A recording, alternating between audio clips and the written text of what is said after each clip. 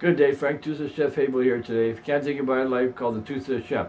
So what I'm doing today is a Reuben. Good sandwich. It's pretty good. Basically, it's rye bread, light rye, margarine on there. See, margarine. A little bit of cheese on the bottom there. Sauerkraut. Look at that, nice sauerkraut there. A bit of sauerkraut. Reubens are good. Oh, I like Reubens.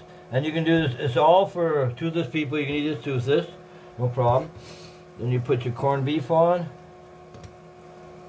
and your cheese, your top, and this one's already pre-made. Boom, boom, boom. And you let it sit. We'll be right back.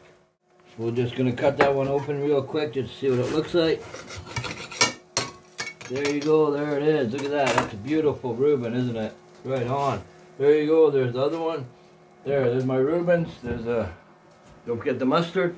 Okay, if you're, this is pretty good. You can eat the toothless. I like it. If you like and subscribe.